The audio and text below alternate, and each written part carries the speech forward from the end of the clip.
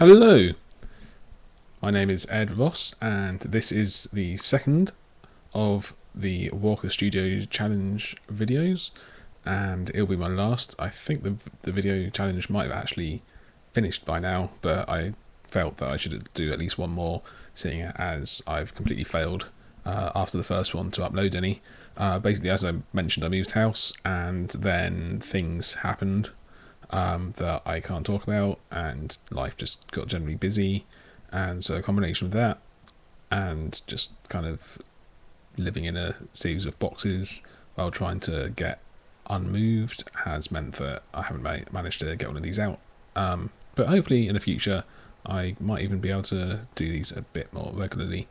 Anyway, today I'd like to mention a couple of theories that I have, and they are: number one, you may have seen yesterday, and I actually was meaning to say this way before the announcement, but Amazon with their Kindle tablet that's just been released, and just the Kindle range in general, they've shown that they are moving into the home electronics or even mobile electronics arena.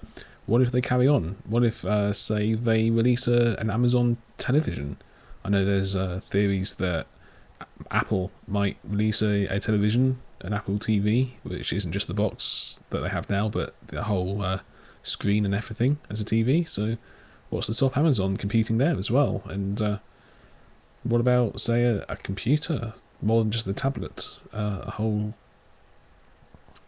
there's theories that desktops are going away, but what's to stop them taking over that market? It seems that nobody else can compete against Apple in that. And other devices. What if Apple basically not Apple, it's getting into your mind already.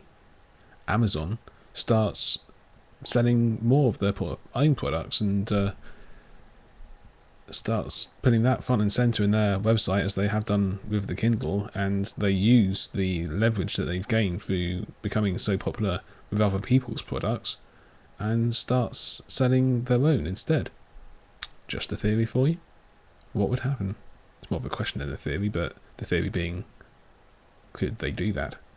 The second is about Facebook, and there's all these things about Facebook and privacy, etc. But today, and for a little while, I've been wondering, what if they go into the education market?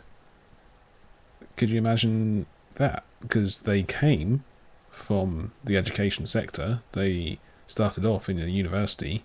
What if they return there? What if Facebook starts offering university level courses or college level courses, or even just GCSE or younger courses? That would mean that they'd have kids on their site for education purposes as well as recreational purposes. They'd increase the amount of time that people would spend on their site, while also being able to claim an educational good for them. Don't know whether they charge for that or not, probably not. If you look at sites like the Khan Academy or Mahalo.com, you see they're offering education online. What's to stop Facebook doing that? They could quite easily, I would have thought, churn out course after course after course and become known in the education sector as well. So there's a couple of theories for you. Let me know what you think in the comments, and thanks for watching. If you'd like to see more of my strange theories, etc., you might want to take a look at my Twitter feed at twitter.com/EdARoss. Follow me there, or check out my website at edross.co.uk, where you'll find links to other places where you can find me online. Thanks for watching. Bye.